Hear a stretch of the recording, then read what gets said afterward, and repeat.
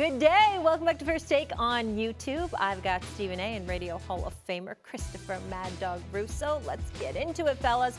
We head to the association as it was a heavyweight matchup.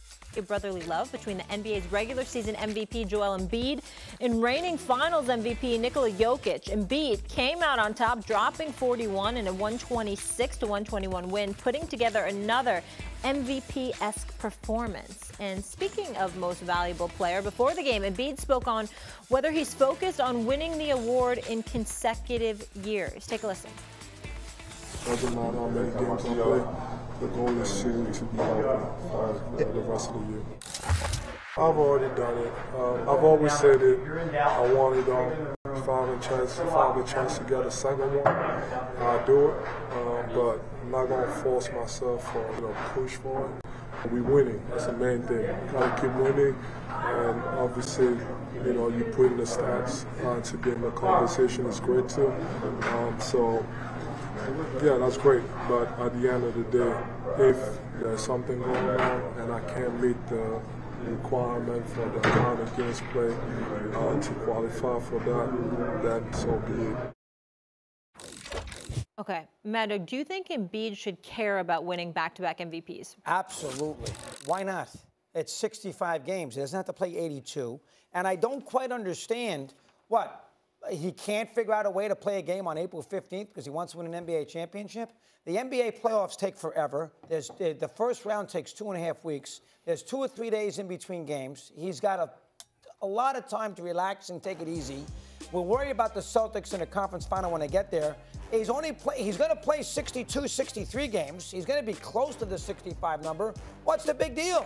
Play an extra couple games. Boy, that would motivate me to win a second straight MVP. Bird won 3 in a row. Shaq's only won 1.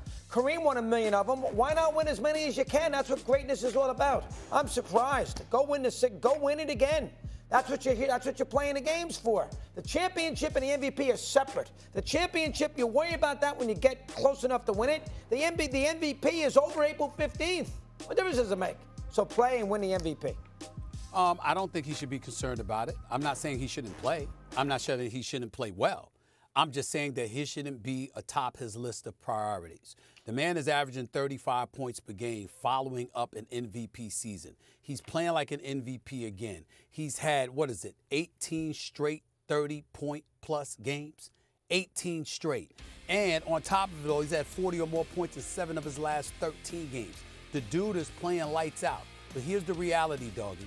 Because you, the historian who ultimately holds people accountable, who brings up the word immortal every chance you get, as if you're Thor or the Hulk or somebody, you're some Marvel aficionado, I would remind you that this dude, Joel Embiid, is 5-1 in opening round playoff series. He's 0-5 in Eastern Conference semifinal series. He has never been to a conference finals. And so when you look at it from that perspective, it has gotten to the point where he's graduated to a certain level. His greatness is cemented. We look at him. We know how great he is. We look at the footwork. We look at the shooting ability, the touch, the moves around the basket, his size, his girth, his defensive prowess. The dude is one of the elite big men from a talent perspective the game has ever seen. And now he has a league MVP trophy on his mantle. The one thing missing is a championship. And so for me, the priority should be that. That does not mean he misses games. It doesn't mean he's already missed 10 games this year. He misses about 7 more, and then he disqualifies himself for any individual awards. I'm not encouraging him to miss games or anything like that. What I'm saying is it was clearly a concern last year.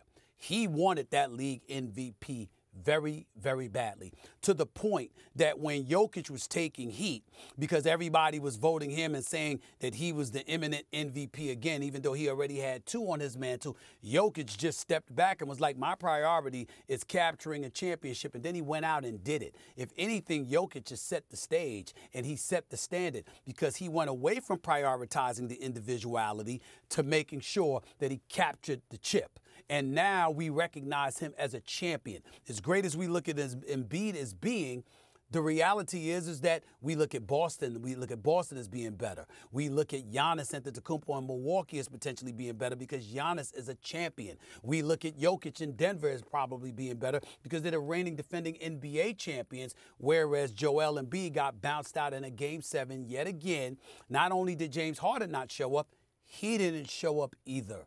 That is the priority. And that's what I mean when I say he shouldn't care about winning a second straight MVP. It's not that it doesn't matter, but it significantly should pale in comparison to get into the conference finals and ultimately in NBA finals and capturing the championship. I don't disagree with I get the idea that the title and winning a championship is more important, but you're playing 82 games, in his case 65. Why not be motivated by winning an MVP?